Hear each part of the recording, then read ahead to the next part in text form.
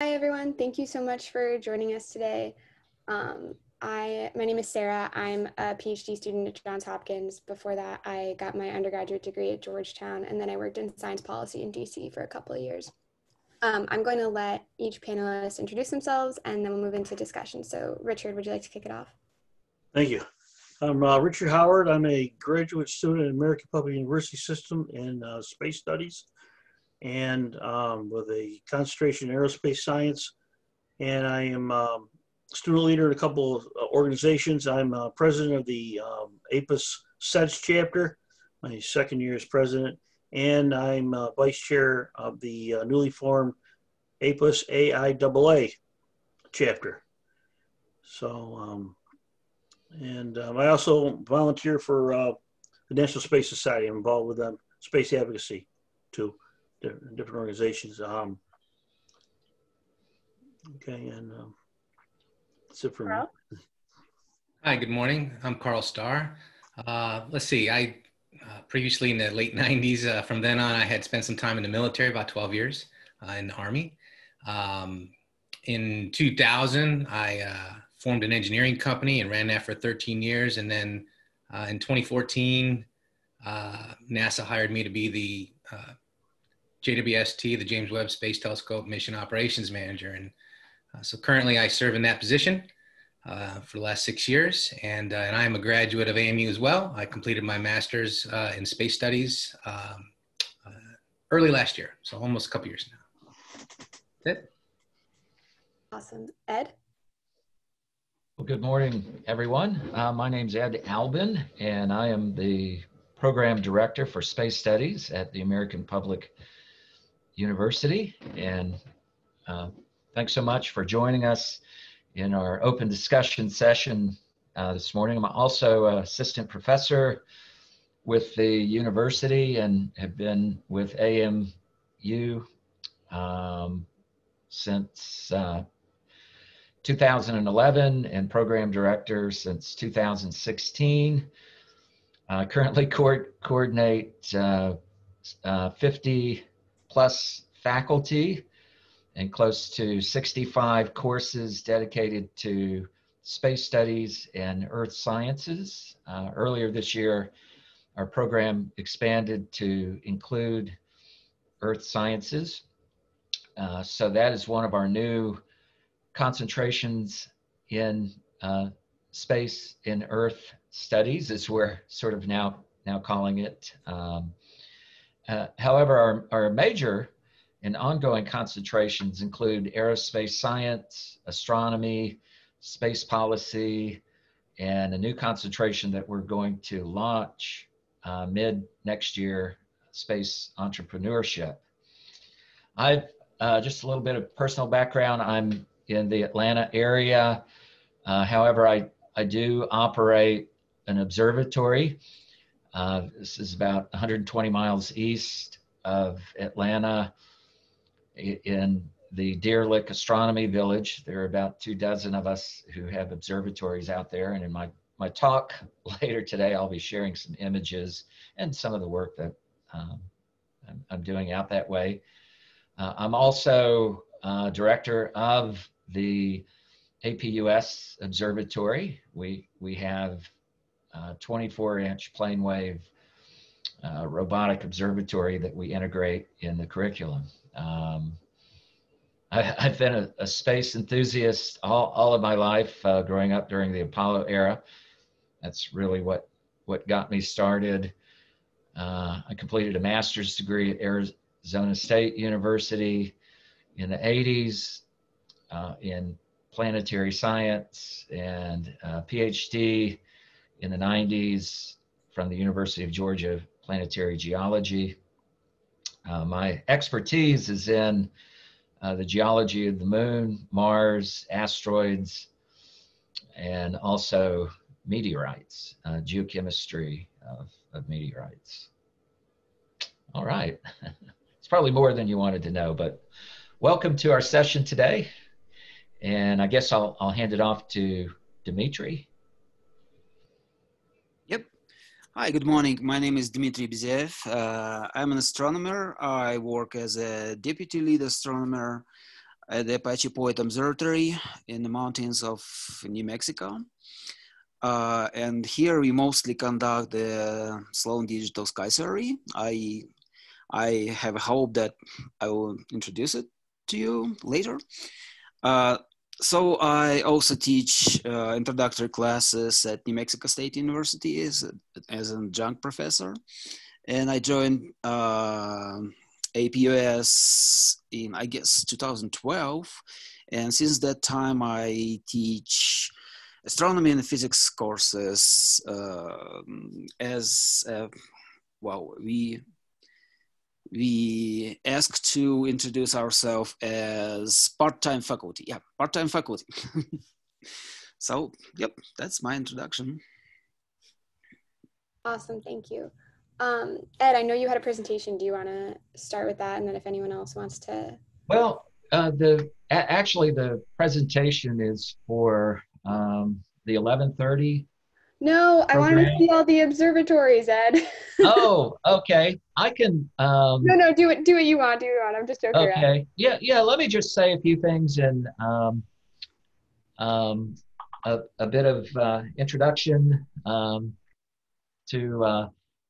our program and what really is an exciting time in the field of aerospace and space sciences. I think it was mentioned yesterday by one of the speakers, I believe from NASA, J.D. Polk, that we're at a tipping point in the exploration of space. And I know Carl Sagan and many of us from the 70s, late 70s, when I was in high school, were inspired by Carl Sagan and Cosmos. And Carl would say that at that time that we lived in the golden age of planetary exploration. And I think he was absolutely correct at the time in terms of the robotic exploration of the solar system. I can recall when I was in high school, the Voyager spacecraft were launched on a journey to explore the outer solar system. And this was about at the time of Cosmos, the Cosmos series. And I think was part of what inspired Carl Sagan, as well as us, but Carl was inspired to produce Cosmos based on the fact that we were sending probes to Mars and to the outer solar system. So in 77, 78, when Voyager 1 and 2 launched, I was in high school. Okay, when the flyby of the Voyager spacecraft of Jupiter and then Saturn, that happened in the early 80s. I was an undergraduate, and that was very inspirational. I was an astronomy student, undergrad astronomy physics major, but I have to say that following Voyager, and especially the exploration of the moons of Jupiter and Saturn, convinced me that I really was into planetary science, planetary geology, and as well as going back to my days as a kid, watching the astronauts walk on the moon, that rekindled that interest in planetary science. And so I pursued a master's degree in planetary science, planetary geology at Arizona State University. And following the Voyager thing, it was in in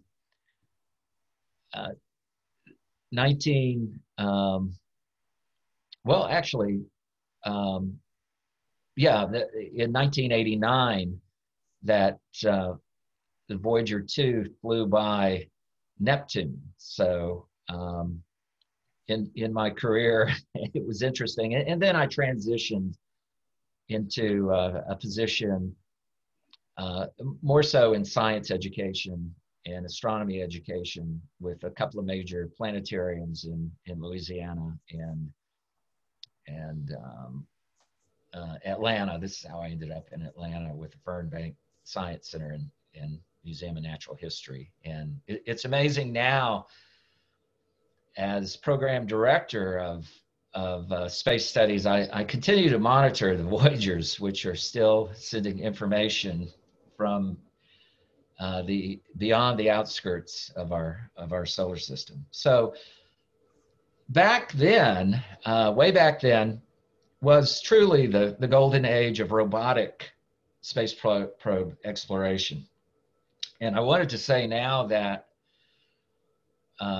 we are reconfiguring to return astronauts to deep space. We have the capability with the NASA's Space Launch System, the big equivalent to the Saturn V and the Orion spacecraft, with our Artemis mission, who Artemis, by the way, was Apollo's sister in Greek mythology. And Apollo, the Apollo missions that inspired so many of us, I think Gene Cernan,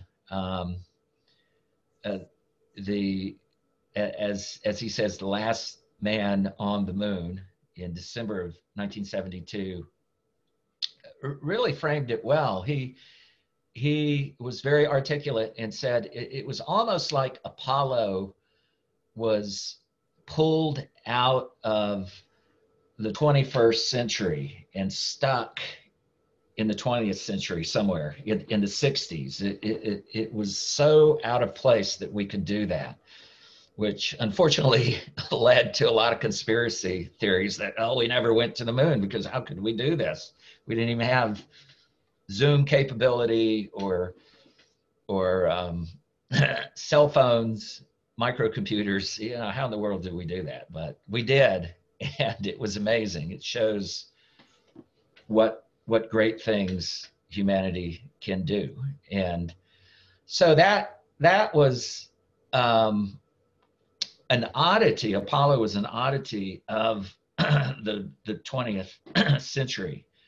But I think it foretold what will happen in the 21st century, what I like to call, we're at the beginning of the golden age of human exploration of the solar system. Returning to the moon, we're witnessing, excuse me, a confluence of government, commercial, and military operations in space, with the government, the United States government, in conjunction with ESA, the European Space Agency, with our Artemis mission, Space Launch System, big rockets designed to go to the moon and eventually to Mars, but the moon is NASA's major focus at the moment. Commercial space industry, human space flight, and by the way, Artemis is scheduled to land the first woman on the moon in 2024, which is totally exciting and great. So our first crew will have women scientists, engineers, pilots exploring the moon, which is long overdue. We, this commercial space industry, notably SpaceX, many of us, including myself, have been down to watch. It's one of the nice things about living in Atlanta is that it's only an 8-hour drive to the Space Coast. And I was planning on going down for the crew launch, the Falcon 9 Dragon to the space station that was supposed to happen on the 31st of this month, but it's been postponed to December. But to witness those launches and also the Falcon Heavy, and I'm really excited about Starship. Elon Musk is producing, as we know, this giant spacecraft that is designed to carry passengers to the moon. It really is an interplanetary space vehicle that can go to the moon, Mars, perhaps moons of Jupiter and Saturn, to take humanity elsewhere into our solar system. So this is really, really exciting. And then, of course, in terms of the military, the Space Force in the 21st century, the new Space Force, I believe the infrastructure of the military will really help get things moving. They can be a catalyst, their organizational structure. And this, of all people, Carl Sagan, back in the 70s, advocated that the military should be involved. Although he was very much a pacifist, he thought space exploration is an ideal mission for the military to lead the way. And a good example is Captain Cook and the exploration of the Earth. He would take scientists, engineers, historians on board, philosophers on his ships to explore the world, the new world. And so we will, I think, see the same with the military. We'll have future Captain Cooks taking us out into the solar system. So anyway, I just wanted to frame that we're, as director of space studies and a space enthusiast, since I was about this big, this is a very, very exciting time. I was a little disappointed in the 70s because I thought, oh, I missed the grand exploration of the moon and all the cool things that are happening. But now is the happening time. And we're so thrilled to have our students highly motivated and excited about the happenings in space today. Yeah. I agree with Dr. Elvin. The vast wide area of opportunities for students, space students and space studies and aerospace students. It's just compared to the 70s, it was, mainly everything was government run and the opportunities weren't there. But now, with these commercial companies like SpaceX, Blue Origin, and the military and the Space Force, we have all these resources, vast resources that combined can fill in the gaps, enhance where something's lacking in the federal, the commercial, especially supply, for a long distance spacecraft to be able to get to the moon. The Starship has two versions of these. He's got the moon version of the Starship, SpaceX, and the Mars version. So, and it's a heavy, it's capable of transporting a large amount of cargo and astronauts, so that we can have a variety of ability to transport cargo and humans to so we can have a sustained settlement on the moon, and also to try to build some kind of a settlement on Mars. Plus, with the we also need to use the moon to develop our technology to go to Mars, especially with different kind of propulsion systems like nuclear thermal, which NASA wants to develop, and the military does too.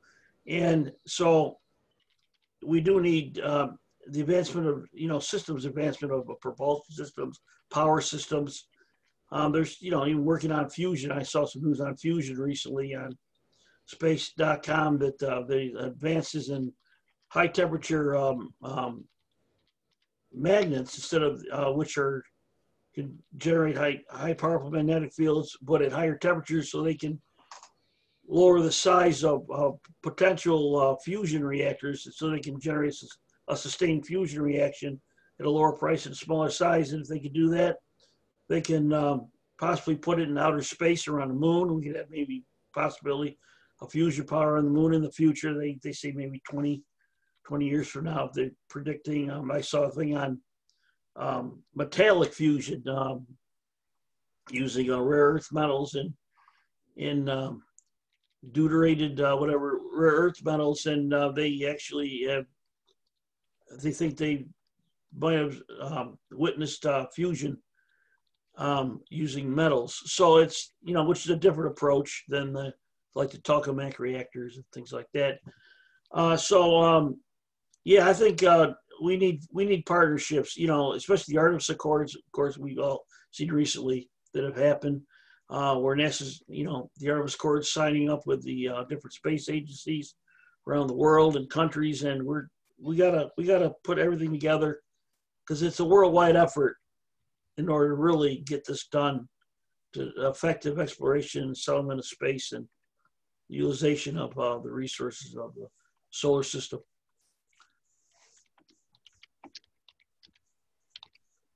Carl, do you want to talk about the answer that you just gave Kristen in the Q&A? Oh, sure. Let's see. I think the question was, you know, let's see, I'll read it here. In my opinion, what's the factor that will make Artemis a sustained human exploration effort, one that continues through the solar system, you know, as opposed to Apollo, just began on the moon? And my reply was, you know, I think it's really as simple as this is how we're starting out. And typically when you design a system, a large system, you tend to kind of keep that original design going. So if humans are designed into it, really hard to design them out of it later. Kind of what I was also going to add to what Ed and Richard were saying is there's all the partnerships and all the big endeavors, and it's a very exciting time for our industry. But one thing I think that often gets overlooked is you need people to manage these efforts and to put these missions together, to plan, to strategic plan. And so again, when you're talking about those kinds of skill sets and the people aspect of these efforts, you can kind of see why I answered the question that way. So if we start sending and designing spacecraft and rockets and modules and transfer stations, and we do all this with the humans in mind, granted it'd be humans and robots together, but once you start that effort, it'll be sustained. It'll just continue. And then from there, like Dr. Albin said, you know, the idea is to keep reaching further into the solar system and keep projecting ourselves out.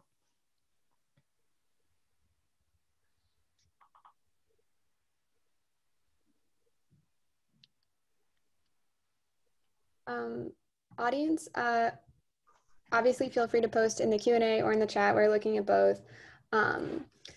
But just to kick things off, I'm wondering if any of you panelists want to talk about a project that you're working on right now that you're particularly excited about, and obviously why. Well, I can say, so I'm pretty excited. As I had mentioned before, I'm the mission operations manager, or the mom for JWST. And so we're basically a year from launch now, finally. And it's pretty exciting.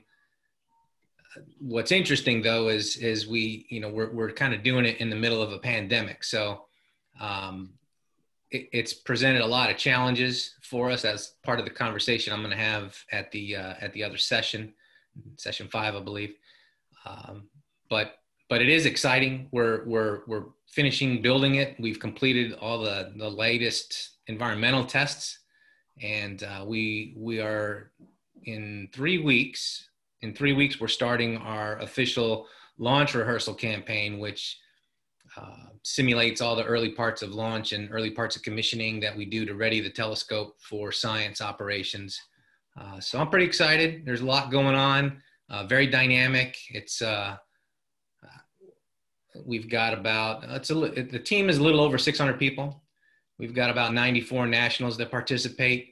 And then the rest are spread out amongst the country. They come from Northrop Grumman out in California, Ball Aerospace in Colorado, JPL's involved, and then of course the local area here.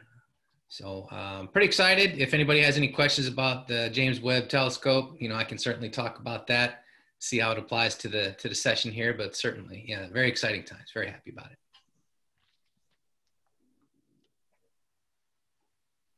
Hey, Sarah, I can say a little bit about some of the ongoing research that we're doing with the Yes, please. American Public University telescope in Charlestown, West Virginia. We have, it sits beneath a 30-foot dome on the IT building. And if you're ever in Charlestown, folks, let me know. Although I'm based in Atlanta, I can coordinate with folks there, students and other folks, researchers who are interested in seeing the facility. I can coordinate with them to let you take a look.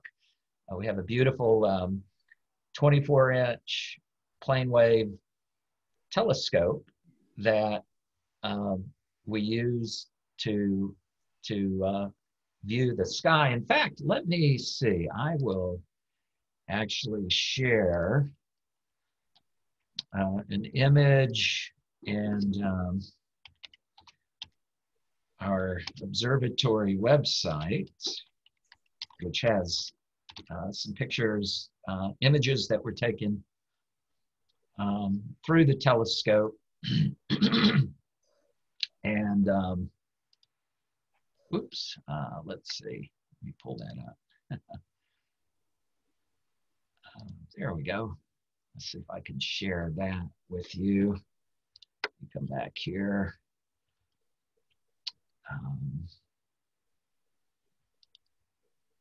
All right, there we go.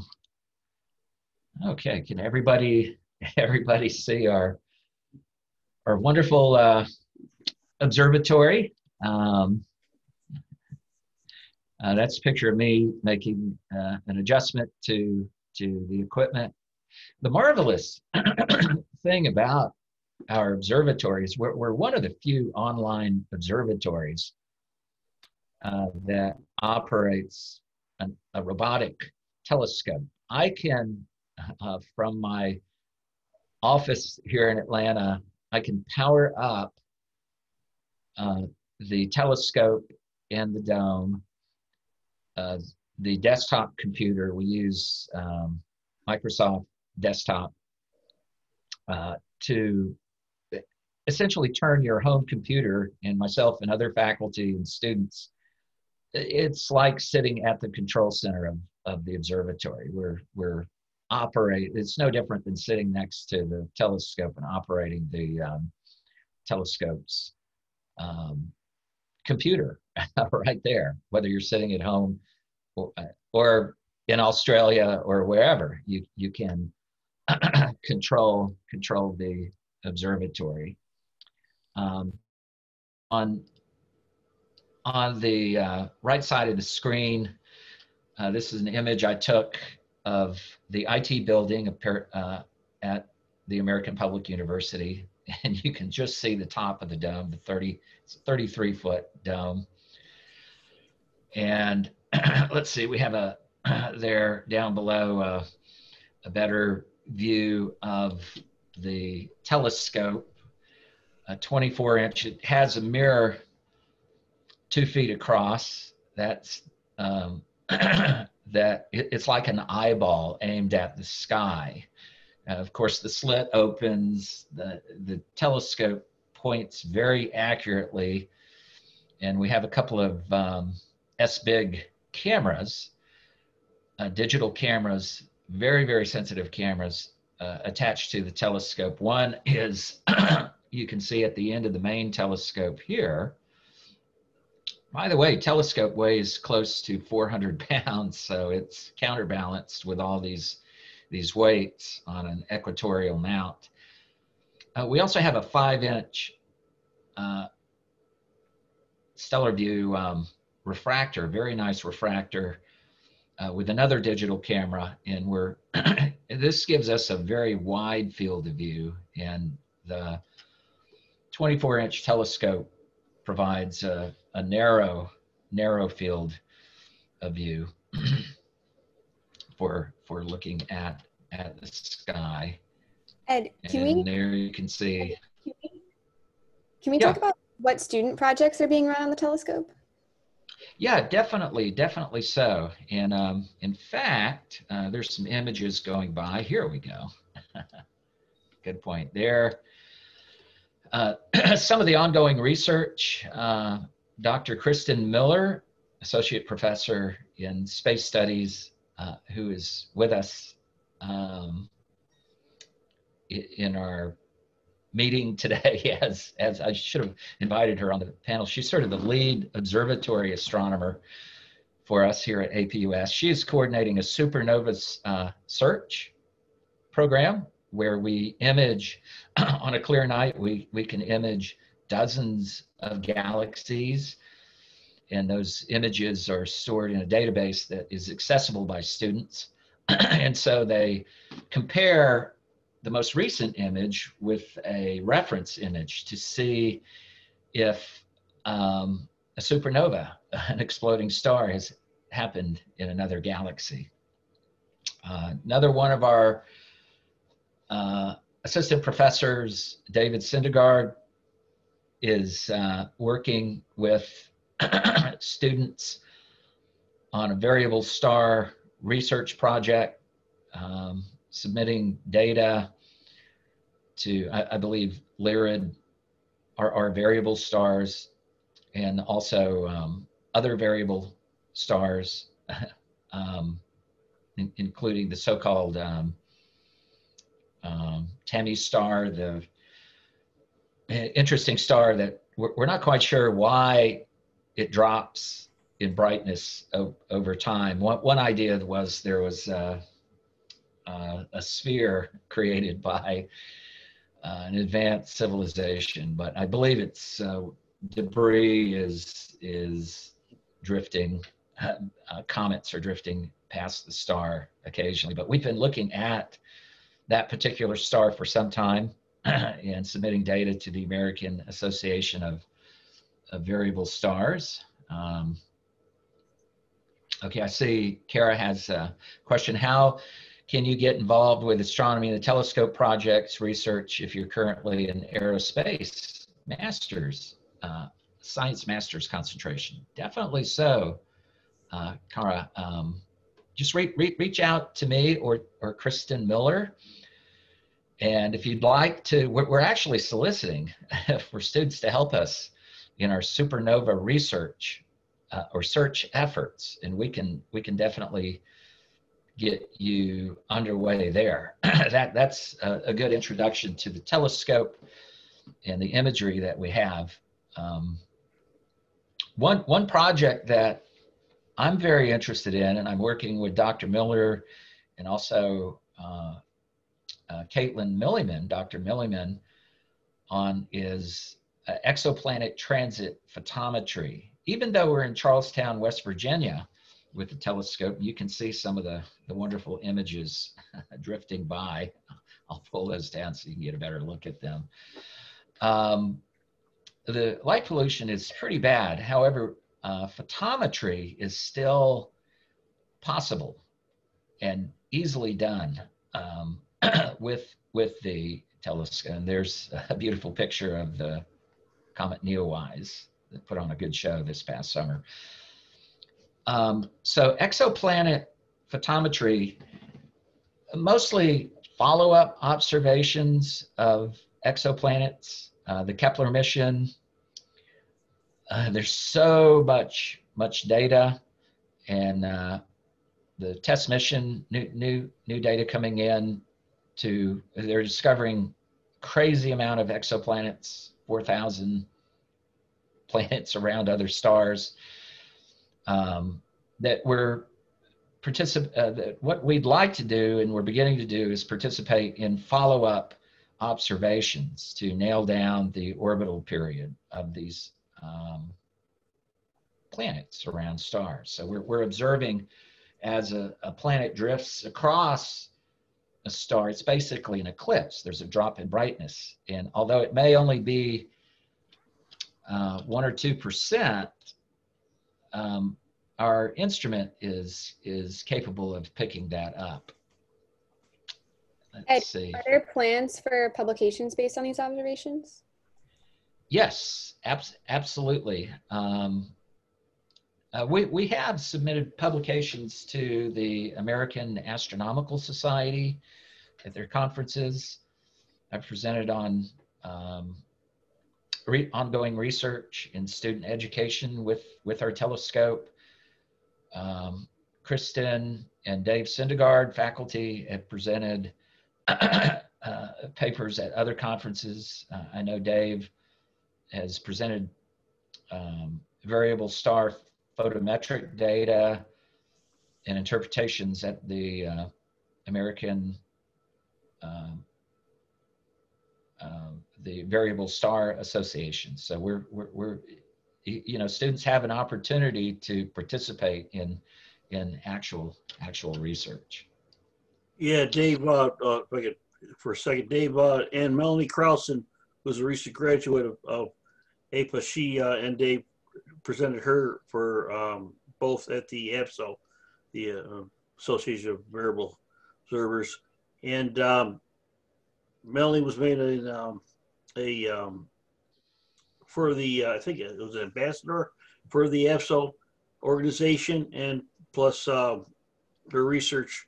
She's also recently gotten employment with the Perry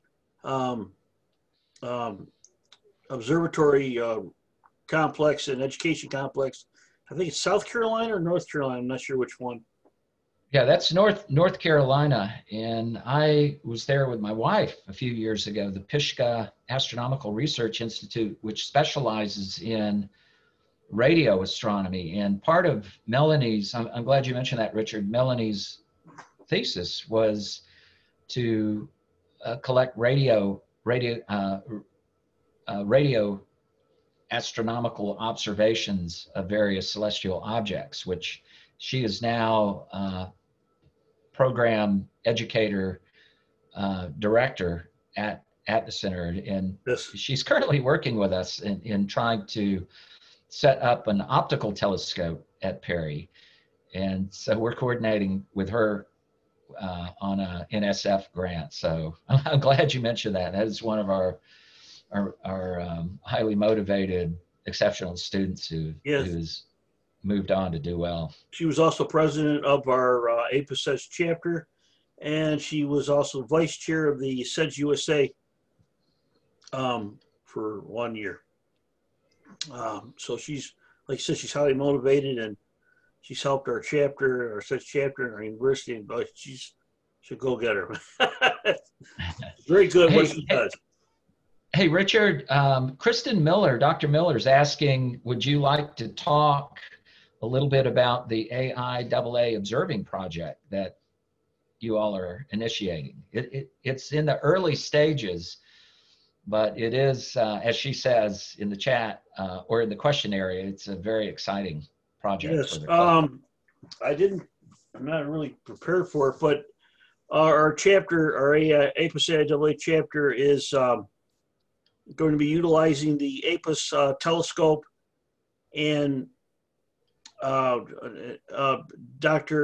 Professor Dale Wallace is one of basically, and you spearheaded this project where we're going to be using the telescope at APUS and MATLAB, which we're going to be getting familiar with. If we're not familiar with it, I'm not familiar with it right now. And SDK, I think that's the company that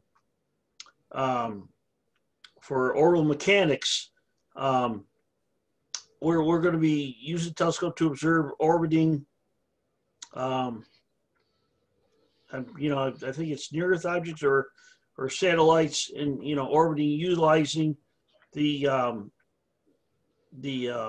information from the telescope combined with converting that into orbital mechanics calculations using MATLAB, and we're going to be whatever obviously you're going to observe, and to actually get their orbital coordinates, the different coordinates of the orbits.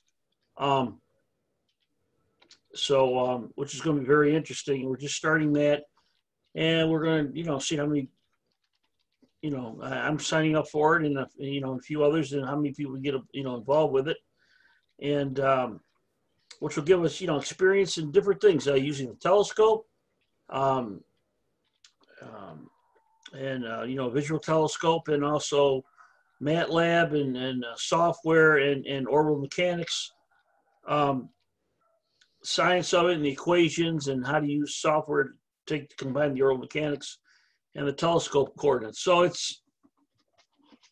looks very interesting. And I've taken orbital mechanics already, and when I got my bachelor's degree in space studies, and I also have a course coming up in a few months with the master's program in orbital mechanics. So combined with the project, so there's going to be a lot of orbital mechanics work I'll be doing, and it'll be a great experience.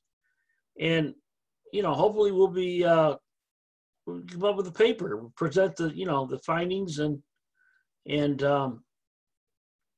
to the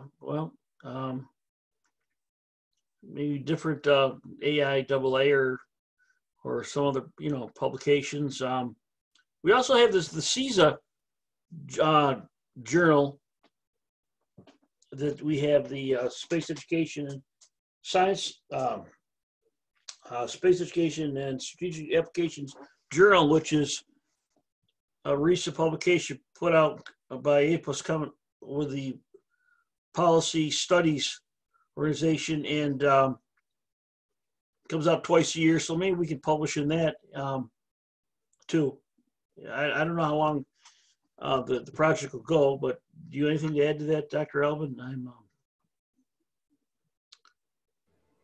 Yeah, absolutely, Richard, and that's very good information. But the SESA journal is an excellent source for publication of such projects. This is a APUS journal, and has the same title as our conference this week. And we're always looking for contributors, especially students who would like to write and talk about research or other things. Can be popular articles on the exploration of space, and writing on the coattails of what you were saying with the exciting club project in orbital mechanics for AIAA. My talk following this today is related to synthetic tracking of asteroids, not satellites. And I know you guys are primarily interested in looking at satellites, but there's also been some discussion of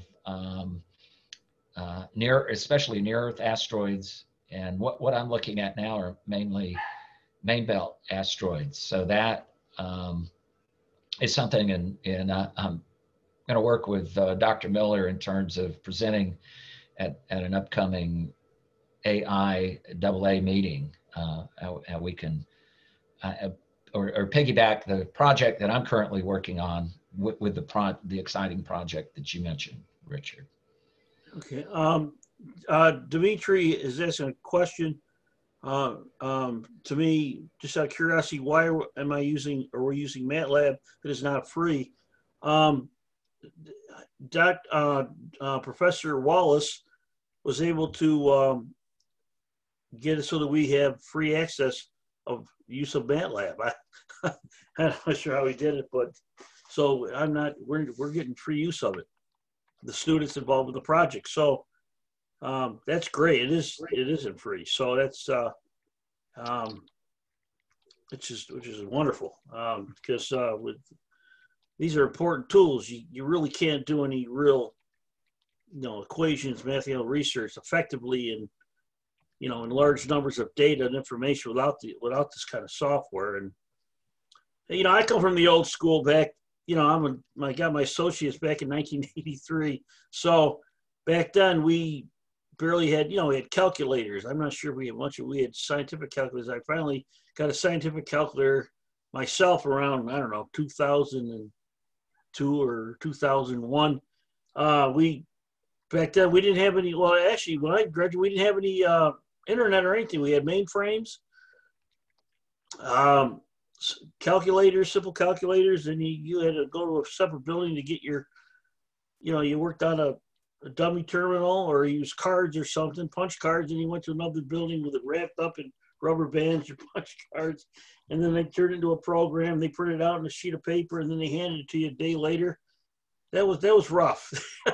And we didn't have all these advanced softwares and the internet and all the stuff that it's just common now that I have access to that makes my space education, my degree programs enjoyable and doable. I didn't have back in the early 80s, which kind of probably affected why it took me a while to, outside of this, professionally, I've been a drummer and drum teacher for 40 years. And I also work with special ed as an aide, but these tools and opportunities, online college and all this, I didn't have. And when I started working with online college back in 2002, when it was just starting to get, decent. Of course, you had I forgot, it was Windows 95 or Windows XP. The operating systems were as dependable as they are now, and you had things crashing all the time. But it was, I had to get used to online college, and it wasn't as fun as it is now. Now it's with all these operating systems and all the tools and the internet and the email and PDFs and ebooks and everything. It's great. It's that the opportunities are just, it's so much more interesting now. And even with COVID, and think about COVID-19 with APUS, it hasn't affected us as a university, where we just keep going. And hopefully the other colleges are, hopefully they can adjust. Hopefully we'll find some kind of a vaccine or something for this COVID. But this online universities and telescopes and all this stuff, we just keep, we're plugging along, APUS. Carl, do you want to comment on opportunities for students or people who were recently students, anything like that? Yeah, sure.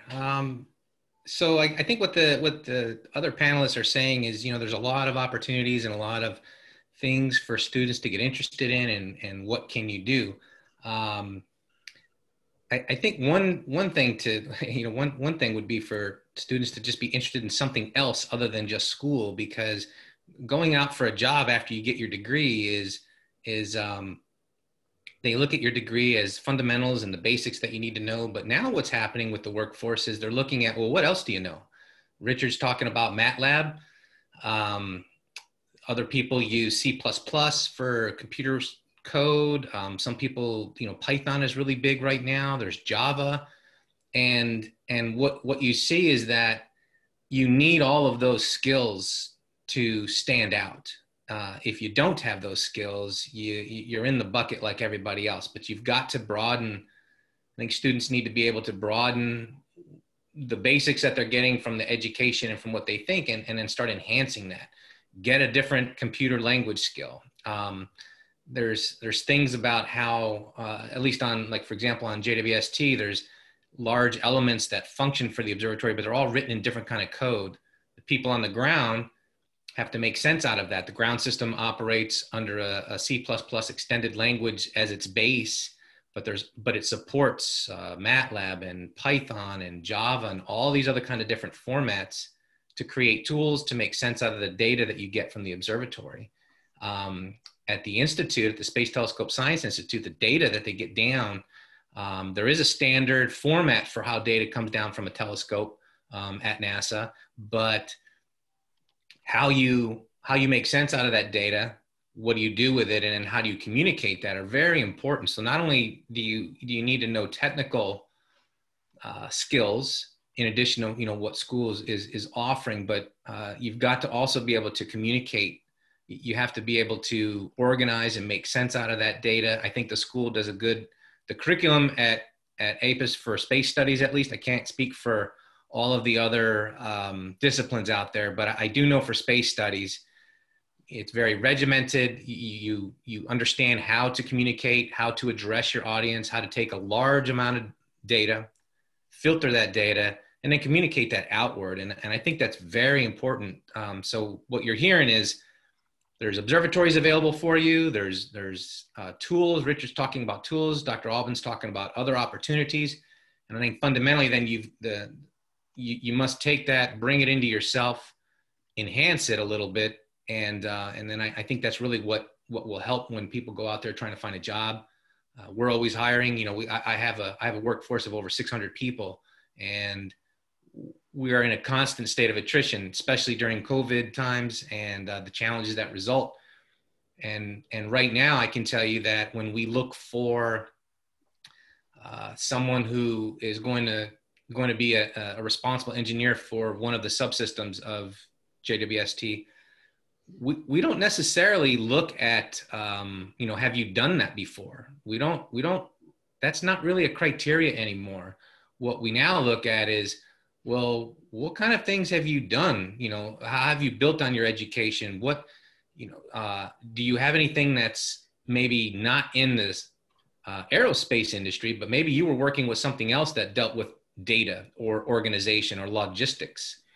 So it really is a very interesting time. But I think that's really, I think going forward, I think everybody that wants to get a job or build upon what APUS offers, it's at least the space studies program puts you well and above the average person. And I think from there you can kind of springboard easily into the industry, and then just exactly what Richard was saying, continue to grow yourself, you know, your own education.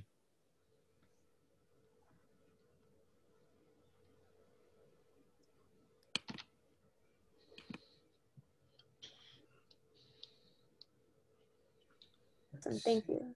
So a spoiler for Dimitri's presentation later, he'll talk about how students aspiring to become observatory observational astronomers can get involved. To be honest, actually, I mean a little bit different thing, but I can try to address this question right here, because I had students in the class who really expressed their wish to apply for observing astronomers. And actually, there was even one real example that it was a student, and she applied to our job too. I'd say the main thing that people look at is a degree of commitment that future observers can really contribute to observatories. And this is not only our observatory. This is probably every big project in the world. And unfortunately, the first thing people look at is the experience. So when, for example, recently we hired a person as a replacement for a retiring observer, we look at experience in observations. And actually the candidates were ranked by their experience. So for APUS students, I don't see a very high level of competition here. I mean, to be a good candidate in this case, in this particular case, they should earn some experience in real observations. So I would say it's very good to have its own telescope. For the university, it's very good to have its own telescope. And in this case, students, at least in the CV, they can just state this experience, that just and tell a story about the projects they ran on telescope, especially if they ran them almost independently, you know, not just taking data from somebody and reduced data, but really did a project. It would be a plus. So I would recommend this way for students who are curious to do that. But of course, yeah, that's not a question for 5 minutes. Probably we can discuss it more and more. Involving Ed Albin, by the way. Cool, so we've got 4 more minutes if anyone has additional things they'd like to say. Oh, actually, we might have 14 more minutes. My bad.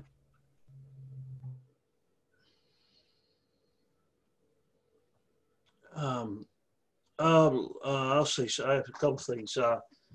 I live in Auburn, New York, in Cuyahoga County, central New York State, and we have a planetarium, a Sputnik era planetarium that We have, it's located on a school district in Aurora, New York. And I'm involved with a nonprofit that raised money to repair it. It needed major repair, and the school system gave up. They closed it down because it was pretty bad physical shape. So we raised money, and it's been repaired, and it has a classroom attached to it for STEM courses for students, for robotics. And so I just wanted to talk about that a little bit. And that the planetarium, we got some brand new systems for projection systems and software, which I'll receive training on too in the near future. For the planetarium, it's Southern Cuga Planetarium. It's called Southern Cuga Planetarium in Aurora, New York, and it's a very nice facility. It's an old building, but it was rebuilt, and it has the the old fashioned forgot the name of it, projector system. But also out back is they built an observatory which houses 2 telescopes, so that they also have viewing nights, and you can get experience using real telescopes. And the viewing up here is not great either. It's not the ideal in central New York. But on good nights you can do some good viewing. So there are opportunities up here to do some real telescope some work, and planetariums, whatever planetariums there are, that's another possible job or possible application of a space studies degree, is some kind of planetarium job. The software and work with students, and sometimes the positions are separate from they're just separately from teacher jobs. With their they want, sometimes they're part-time, sometimes they're full-time. So I just wanted to add that. Yeah, thanks. Thanks so much for mentioning that. And I'll piggyback my response to your good information about planetariums to Dimitri's question in the chat area. He's asking about students who graduated, and especially with astronomy concentrations. I'll circle back around to the planetarium. But a couple of good recent examples, testimonials would be Melanie Croson, that a recent graduate that was mentioned, who is now the education director at Perry, graduated with a master's degree with an astronomy concentration. And so she was able to move directly into this really nice position at Perry in North Carolina. Also, Glenn Russ graduated with a master's degree with astronomy concentration, and Glenn is he is also the education director for a really cool organization, SLU. Glenn was very much into telescopes and instrumentation, and SLU is an online, very large online organization dedicated to remote operation of observatories. So you could submit operations and actually go right to Glenn's desk at SLU, and he coordinates observations. Very, very slick site that he has set up, and there are hundreds of folks who participate, thousands that participate in acquiring images, and it is very, very cool what kind of data you can get, whether it's scientific data or just pretty pictures. If you wanted a picture of, for example, the Great Hercules cluster, you can submit that through SLU. And so Glenn is very happy there. So Carl is another, Carl right here, a great example of an APUS graduate who's done well, as he has mentioned the the NASA Missions Operation Manager for the James Webb Space Telescope. And then coming back around to planetariums, much of my career was spent in a planetarium. And I'm so happy that you mentioned you have a planetarium nearby. And with my colleagues in the planetarium field, they're always looking for folks knowledgeable and enthusiastic about planetariums. In our curriculum, especially at the undergraduate level, we do have a course that Dr. Miller developed, Tools of the Planetarium, that will prepare you in conjunction with an astronomy concentration to work in the planetarium field. And if you're interested in that sort of thing, take a look at the International Planetarium Society, IPS, International Planetarium Society's website. They are always posting jobs, as well as some of the regional planetarium websites. SEPA, Southeastern Planetarium Association. There's Rocky Mountain Planetarium Association, Southwest Planetarium Association, and there's probably a planetarium near you that you may have visited. But it's an ideal opportunity for our students who, whether you have the bachelor's or master's degree in space studies, you can be very well qualified to work in a planetarium, which is typically associated with an observatory, as Richard mentioned, and an exciting way to combine your career interest and passion for all things related to space and to make money at what may have been a hobby. And you know, they say if you can turn a hobby into a career, you never work a day in your life. So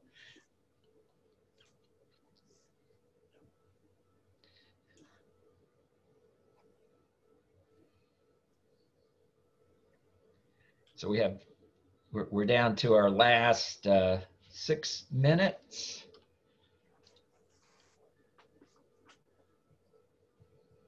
And I do see, Sarah, there looks like there's a question from Sam White.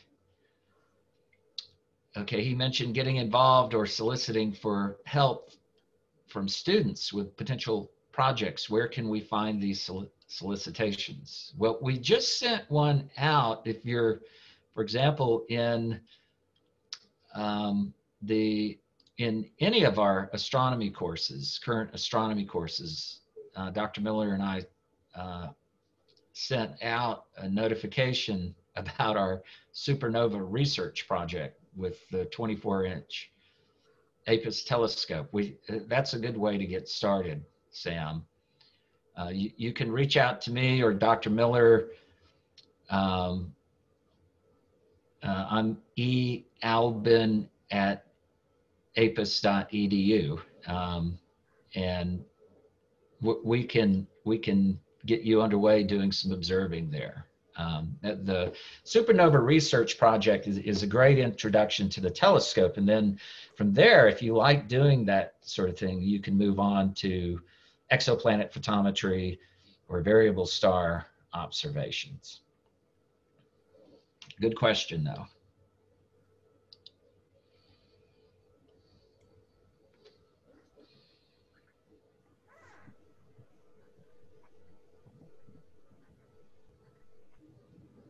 So Kristen is saying the team lead researchers monitor Gmail account frequently. Okay. Kristen, did you want to expand on that? Sorry, Sarah. No, I was going to say I can unmute Kristen if she wants to speak. Oh, that would be great if Kristen wanted to come on board and just say a little bit about sure. our grand finale.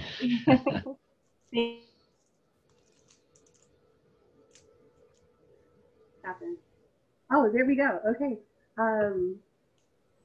Awesome. Well, hi. Yeah, thanks, Ed. Thanks for letting me come on for a minute. And just a quick plug, I'll be talking a lot more about the project in giving some details about it in my presentation later today. So if you are interested in it all, you know, you can come and get a feel for what we're doing in the project and also meet our two lead researchers who are going to have a little cameo to tell us about their role in the project. But I just, in the chat, I dropped in our Gmail address. We have a Gmail account associated with the project that we encourage anyone interested to you know, just shoot us an email. The lead researchers monitor that account and they'll be in contact and let you know.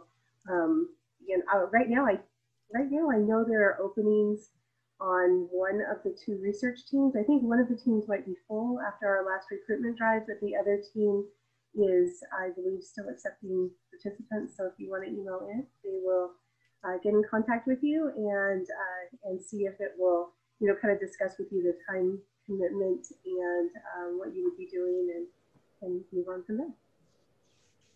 But we'd love to have volunteers. We tend to have a high turnover rate in our research group. So as Dr. Alvin said, you know, it's a great place to start and you get some experience, and then it's a great way to move on to other projects. And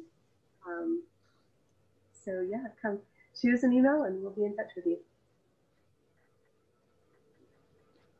Thanks, Kristen. That's great. And I think the Supernova project is sort of a workout, and the attrition rate can be high because